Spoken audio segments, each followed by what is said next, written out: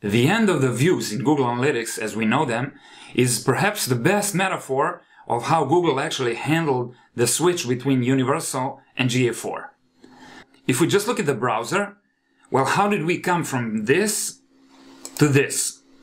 Okay, Google, there are no views, and you simply remove the third column in the admin panel. But then if we go to the official documentation, it seems that Google is still relying on the same old hierarchy with the account, property, and the data stream. Also, if you look at the concepts and definitions, Google is talking about the account, and then about the property, and then about the data streams. So Google implies that data streams should take place of views in the account structure as we know it, except they shouldn't, because views are basically a particular data set that is limited by the filters that you impose on the raw data, and data streams, well, we have a totally different video and it's linked in the video description about data streams in GA4. Now, let's go back to the Google Analytics 3 and see exactly what an analyst should deal with when switching from Universal to GA4 in terms of how do they find things that they were used to in GA3 views and what to do about them in GA4. Let's start with view settings. First of all, excluding URL query parameters was done in this section, and right now there is no native way to exclude URL query parameters from the URLs in GA4.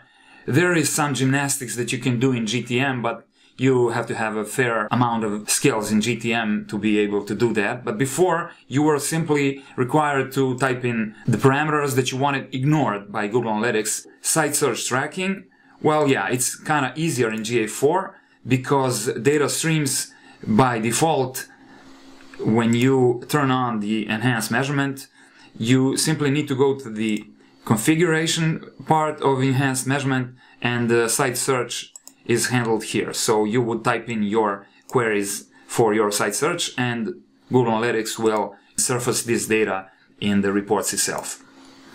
Let's go back here. So yeah, no views, no view access management. That's fine. As per goals, well, you probably know they got a different name in Google Analytics 4. They are called conversions and they reside again in the middle column. But even though there's a namesake tab here called conversions, setting up is actually done in the events section where you basically pick from all the events that enter your Google Analytics data warehouse which one you want to treat as a conversion, and then Google gives you the ability to use all the conversion related metrics.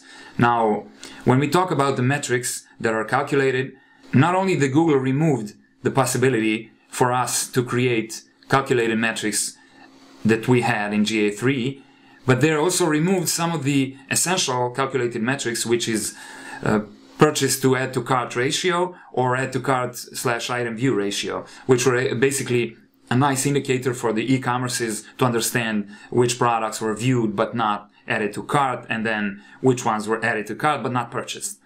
When we talk about the calculated metrics, it seems that Google is moving away from the concept of being a calculator to just a big data warehouse, and then you need to export the data either via BigQuery or another integrations to Looker Studio or some other tool where you can slice and dice the data. Okay, let's get back to the UA3 views. Well, in Ecommerce Settings, Google promises that if you set up e-commerce regularly in GA4, this data comes up in the e-commerce and monetization reports by themselves. You don't have to do anything. Filters, we have a separate video on filters. It's linked to in this video description. Segments, well, they are called audiences in GA4.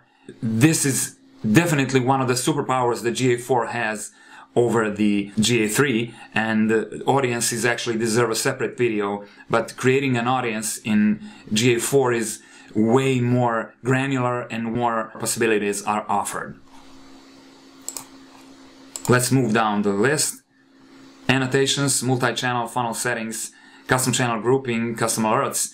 Well, if Google was actually using Google Analytics on the analytics.google.com website, they would probably be able to understand how often people click on which links in the admin panel of the GA3 and then say, okay, these ones maybe don't deserve separate explanations in the admin itself, at least during the period of the transition, but some of them, such as goals or filters or content grouping, e-commerce, that could have been, I think, handled better in terms of user experience. To summarize this video, I just want to point out that even though the transition from GA3 to GA4 has been handled poorly, when you look at the missing column, that's just like, you know, amputation of the whole set of functionalities that people were used to.